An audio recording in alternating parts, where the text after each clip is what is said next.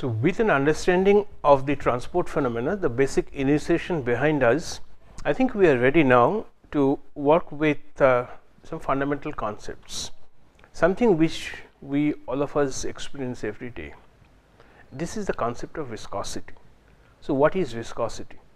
I know that we have all noticed that if I put a drop of a heavy liquid on a surface, it does not spread. Okay. Or if you like to move one layer of a thick liquid on top of the other, if you would like to stir a thick cream as compared to that of water in a glass, in the first case you are going to spend more energy, you will require more energy, more force to turn the spoon inside the glass. So, the concept of how these liquid molecules, let us say, it's also present in gaseous molecules, how the liquid molecules resist the relative motion in between them has given rise to the concept of viscosity. So, what is viscosity? We would like to start first with the concept of viscosity, and then the concept of viscosity would lead to some idea of what is momentum flux. So, for this I draw a simple system in which there is a solid plate, and on top of this solid plate, so this is my x direction and perpendicular to this is the y direction, and let us say it is the solid plate and I have a liquid in here on top of the plate, and let us say the solid plate is moving with a velocity v. Now, as the solid plate starts to move, the liquid layer will also start to move. That is a natural tendency of the liquid in contact with the solid plate. That is, near the solid plate, the liquid will have the motion, will have the velocity which would be equal to the velocity of the solid plate. But as we move away from the plate, the effect of the plate will be felt lesser and lesser by the liquid layers on top of the plate. So, if I could draw the velocity profile, some sort of a very rough approximate velocity profile of the liquid velocity initiated by the movement of the plate, it would probably look something like this. So, in this direction, the velocity will progressively decrease, and ultimately at a point far from the plate the velocity will be roughly 0. So, this velocity, which is very close to the solid plate, will be approximately equal to the velocity v, that of the solid plate, and as I move away from it, the velocity will decrease. Now, there would be a liquid molecule which, let us say, is associated with this layer, and due to its Brownian motion, there is a possibility that it would jump to the upper layer, and similarly a molecule from the upper layer can come to the lower layer. So, the molecule, when it goes from the lower layer to the upper layer, carries with it the momentum associated with the velocity of the bottom layer. So, it carries with it more momentum corresponding to that of any molecule existing on this layer. So, this transport of momentum with transport of molecule with velocity more than that of the upper region will carry an additional momentum, when it goes to the top plate, will carry an additional momentum which would try to force the upper layer move with a velocity close to that of the bottom layer. And similar, on the other hand, when I have a molecule from this layer coming to this layer, the tendency of this molecule will be to slow the faster moving layer. So, there will always be interaction between the layers as a function of y, as a function of distance from the solid plate. So, this interaction, this invisible string, so to say, which should bind these two layers that are moving with different velocities is sometimes called the viscosity. So, the origin of the viscosity is molecular in nature, and the result of the viscosity is essentially transport of x momentum, this is the x direction, transport of x momentum in the y direction, and the phenomenological equation which connects the shear stress, this results in a stress, the molecular transport of momentum, it's found to be proportional to the velocity gradient, which is dvx times dy. Variation the x component of velocity with y, the shear stress experienced by this layer because of the difference in velocity between these two layers is known as shear stress and is expressed in this form. Now, this you can also think of this as a cause, and this is the effect. So, the relation between the shear stress and the velocity gradient is nothing but the relation between an cause and an effect, and we have seen these in other fields of engineering, so to say, and here so I would like to identify the cause, I would have the effect, then I will have the law and the system property. So, some of the fundamental laws that we see come from our understanding of what is the cause and what is the effect.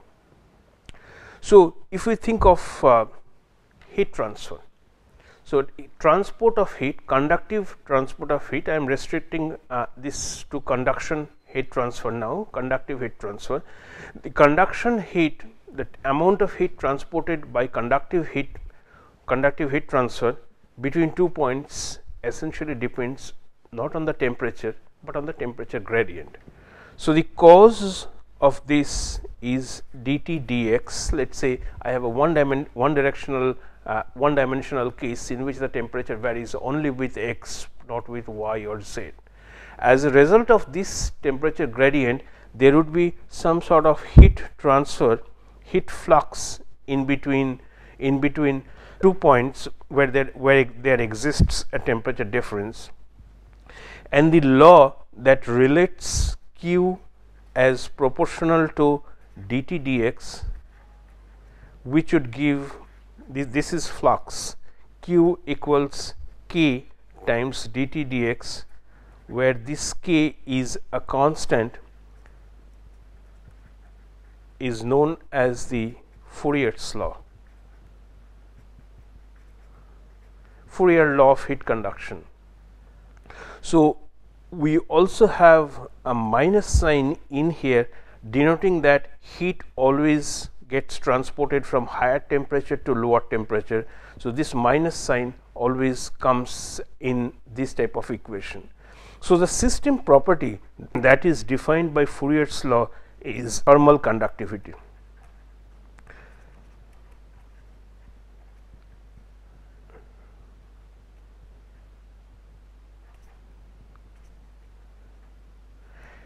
So, thermal conductivity is defined by Fourier's law, which is nothing but a relation between cause and effect. So, this has units of watt per meter square, and this is centigrade per meter. So, we can find out what is the unit of K. Similarly, when we talk about mass transfer, the mass flux, the diffusive mass flux of species A is a result of the difference or the gradient in concentration of species A between 2 points. So, we can only have mass transfer when there exists a difference in concentration between 2 points, and it not only depends on the difference in concentration of species A, it also depends on what is the separation between these 2 points. So, it is a gradient which is important, not just the difference in concentration of species A.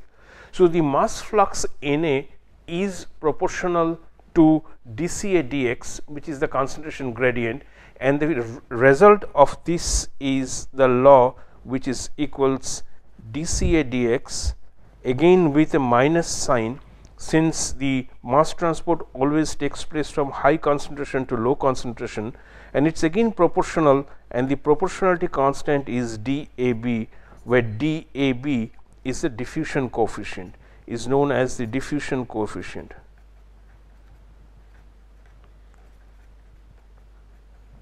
So dAB is the system property, the physical property which essentially tells you the diffusion of component A in B. So if you have let us say a component oxygen in nitrogen, and the concentration of oxygen is higher here as compared to over here, then oxygen will start to move from the high concentration towards the low concentration, and the amount, the mass of oxygen moving per unit area, per unit time from the high concentration to the low concentration is going to be proportional to the concentration gradient, and the physical property which dictates how fast this process would take place is commonly known as the diffusivity. So higher the diffusivity, higher would be the amount of transfer of oxygen from point 1 higher concentration to point 2 the lower concentration. So this equation is, this relation is known as Fick's law, Fick's law of diffusion. So this equation is Fick's law.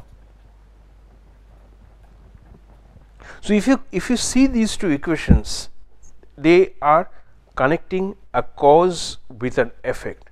So if in the same line I write what is the cause for momentum transfer, it's simply going to be dvx dy, which is the cause, this is the velocity gradient, as a result of which momentum gets transported, and the relation tau is going to be proportional to dvx dy, and if I put the equal sign, then it's going to be minus, since momentum gets transported from higher velocity to lower velocity times dvx dy, and this is known as the Newton's law of viscosity. So all fluids which obey this type of law for momentum transport because of difference in velocity are known as the Newtonian fluid. And from your fluid mechanics, you are well aware that there are some specific types, some other types of fluids which do not obey the Newton's law. So there can be pseudoplastic, there could be dilatant, where the variation between the shear stress and the velocity gradient cannot be equated by a simple equality by imposing the condition of by imposing the parameter mu in there. So this brings us to the question is which direction this momentum transport is taking place. I understand my velocity is in the x direction, so the momentum is also in the x direction. So the transfer of momentum that we talk about is essentially the transport of x momentum. So tau, when I write it in this way, I understand that if there is a variation in velocity in the y direction, it's the x momentum which gets transported. So that's why the subscript x on tau denotes it's the which momentum, which directional momentum we are talking about. So it's the x momentum that gets transported because there is a variation in velocity in the y direction. So the first subscript of tau, this denotes the direction in which the momentum gets transported, and the second subscript denotes the directional momentum that we are talking about. So in other words, what we can say is that tau yx simply represents the x momentum getting transported in the y direction. So since there is a variation in velocity in the y direction, the x momentum gets transported in the y direction because of the thermophysical property, because of the existence of thermophysical property which is known as viscosity. So more the viscosity, there would be more transport of momentum, and it would be difficult to sustain a high relative velocity between two layers if the viscosity is more, as a result of which glycerin flows easily, but heavy oils, it is difficult to make heavy oil flow. It is the viscosity, it is the momentum that gets transported in the direction perpendicular to the flow. So, this higher the viscosity, these two layers are going to be more bonded, connected together, strongly connected together, such that they will oppose the relative motion between these two layers. So, viscosity is that property which resists motion of layers, of relative motion between two layers of fluids. We should keep in mind that whatever we are discussing, we are restricting ourselves for laminar flow, where the principal reason of momentum transfer, heat transfer or momentum transfer are molecular in nature. So, due to the molecular motion of the molecular motion, which is Brownian motion, the momentum gets transported. In conductive heat transfer, due to the vibration of the molecules or atoms while keeping the average position intact, transfer the energy from one point to the other. In species transport, it is the concentration gradient which makes the component move from one point to the other. There can be other types of motion which will result in the motion which could be the convective motion. So, I may have let us say a slab of salt in contact with water, and this water may remain stationary, in which case the dissolution of the salt will be due to molecular motion. But if the top layer starts to move, then apart from dissolution and molecular motion, there can be convective motion as well. So, whatever we discussed so far, we are restricting ourselves to molecular motion only. Therefore, the three equations that I have written, one is tau y x to be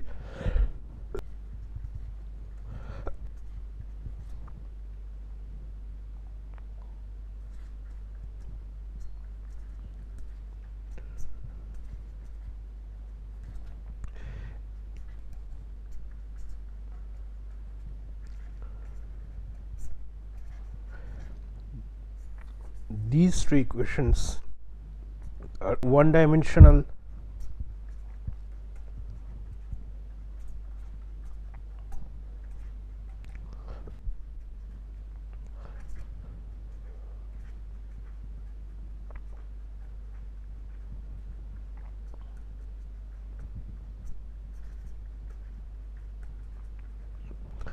So, these three equations are fundamental equations for one dimensional transport of momentum, heat and mass.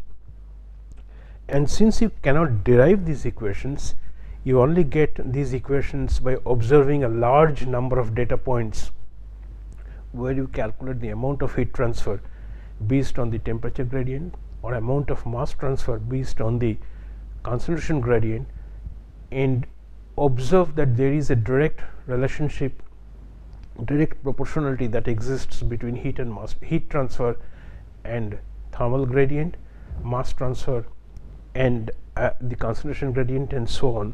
These equations are phenomenological in nature.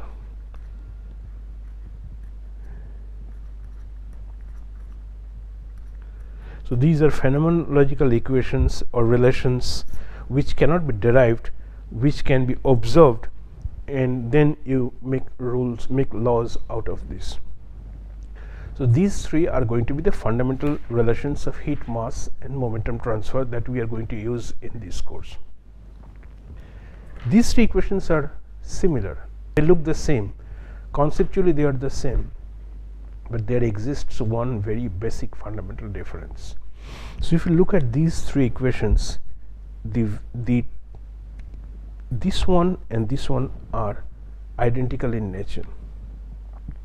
One talks about the variation, the gradient of temperature, the other talks about the gradient in concentration. Now, if you think of T and Ca, mathematically both are scalar. Both are scalar quantities.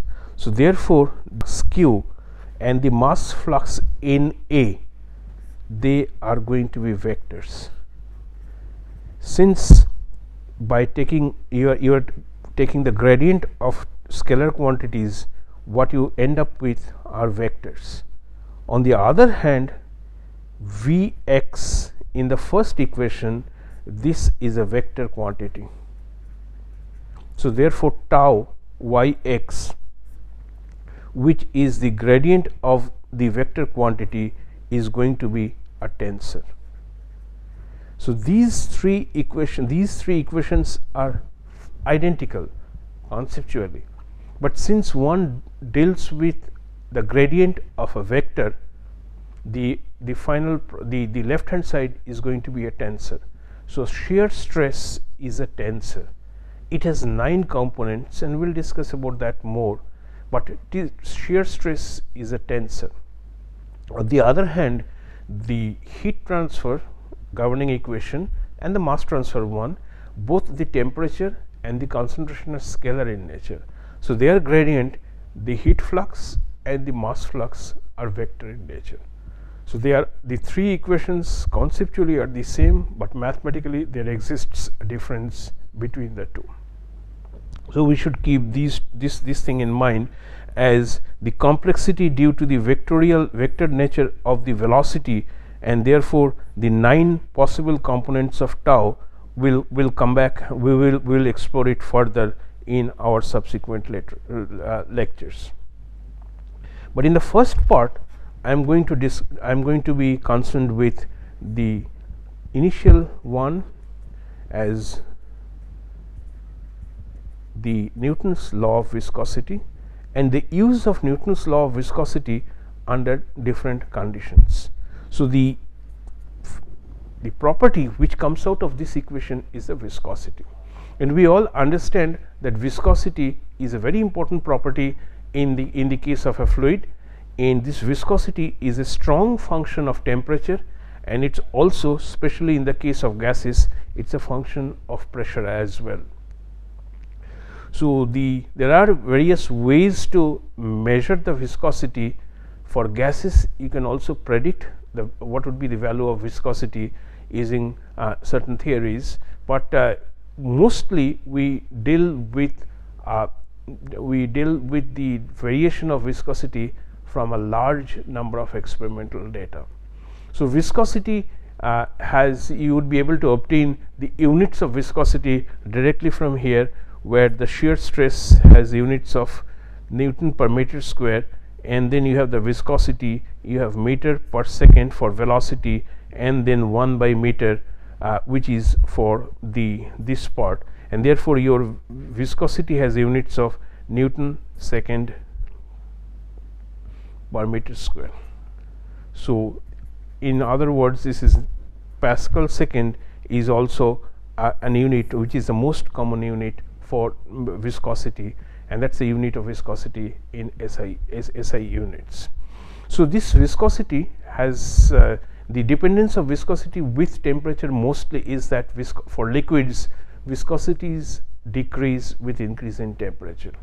Okay. So hot water will flow faster for the same pressure gradient as compared to cold water, and so on.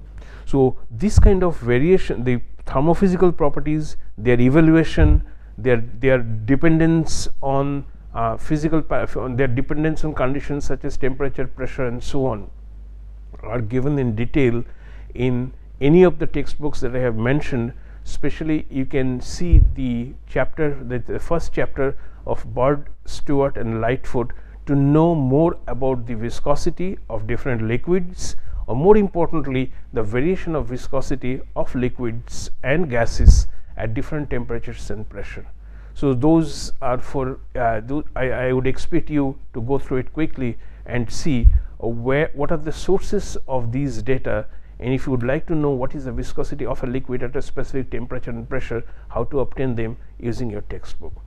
But the one that I am going to discuss more in this class is velocity distribution in laminar flow.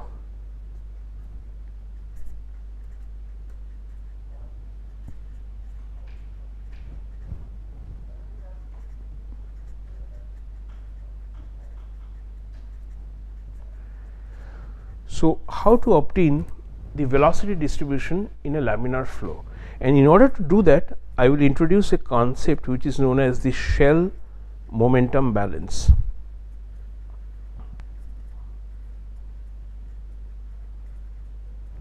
So, if you think of a control volume like this, and this is consisting of some fluid, so all the rates, all the momentum that comes in, so rate of momentum in minus rate of momentum out plus sum of all forces acting on the control volume at steady state is going to be equal to 0.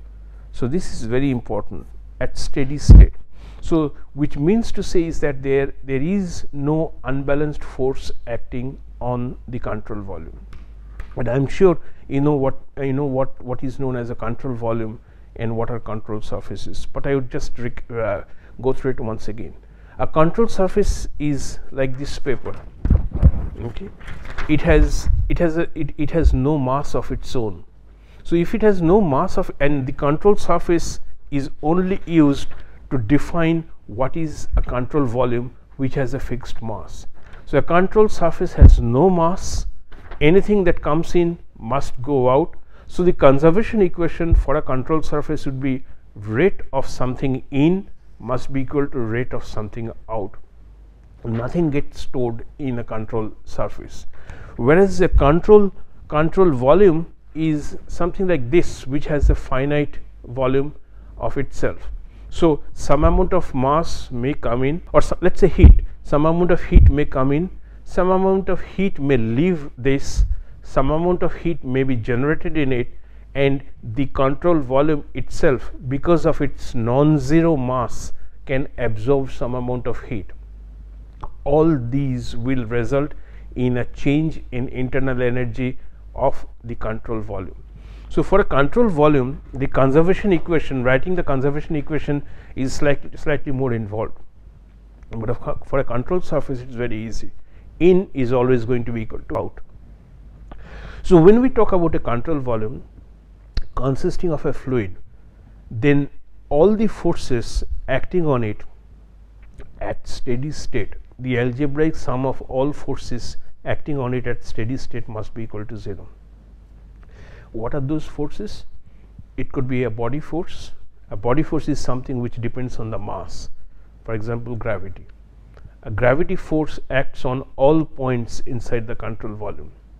So, therefore, gravity is termed as a body force. Whereas, if you think of pressure, pressure acts only on surfaces, on the left side surface and on the right side surface. And as a result of unbalanced pressure forces on two sides of the control volume will either move in this direction or move in this direction, depending on which side is at lower pressure. So, pressure is a surface force. On the other hand, gravity is a body force. So, sum of all forces acting on it must be equal to 0. Besides these, but the pressure and the body force are static in nature. They are always there. But apart from that, some amount of momentum may come in, which is like the shear stress exerted on the faces, top face, bottom face, and two side faces of the control volume. So, what is rate of momentum? And when I talk about rate, it is the time rate. So, time rate of change of momentum, time rate of momentum which comes in due to shear stress through any of these surfaces, and the rate at which it leaves the surfaces, they also constitute some force which are acting on the control volume.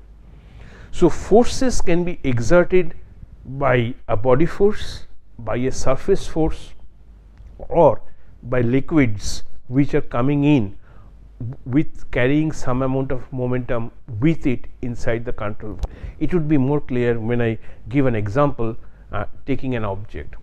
So when you think of an object, you first have to identify which of the surfaces are taking part into this momentum transfer process. What is the body force which is acting on it? What are the surface forces which are acting on relevant surfaces? If for a control volume I can identify all the component of forces or time rate of change of momentum into the control volume, then if it is a steady state, then the control volume has no acceleration. So at steady state, the sum of all these must be equal to 0. So time rate of momentum coming in minus time rate of momentum going out plus sum of all forces acting on the system at steady state must be equal to 0. This fundamental relation is the foundation on which the shell momentum balance is developed, and we would see how this fundamental relation can be used to obtain an expression for variation in velocity or expression for velocity at every point inside such a control volume. So the shell momentum balance will be the framework based on which we will derive our expressions for velocity, our expressions for velocity gradient, shear stress, the forces needed to make a liquid block move, or if the liquid is in contact with the solid, what force the liquid exerts on the solid. So if a solid plate is in contact with a moving fluid, then in order to keep the solid plate stationary, you have to apply some forces. What is the magnitude of that force? All these answers should come from our analysis of shell momentum balance. So in the next part of the course, next part of the class, we will talk about writing the governing equation, the force balance equation for a shell of fluid in which there is variation in velocity in one direction only. Simplest possible case. Velocity varies with y, velocity doesn't vary with x, or velocity does not vary with z. It's only one dimensional change, variation in velocity. The entire control volume is acted by body force, only gravity, and it is experiencing a difference in pressure between 2 points. So there is a pressure gradient acting on the system, there is a body force, gravity, which is acting on the system, and the velocity is varying in one direction. It does not vary in the direction of flow, it does not vary across the direction of flow, it only varies with height. What would be the governing equation, and what are going to be the boundary conditions for such cases, and how that relation can lead to a governing equation. That is what we are going to do in the next class.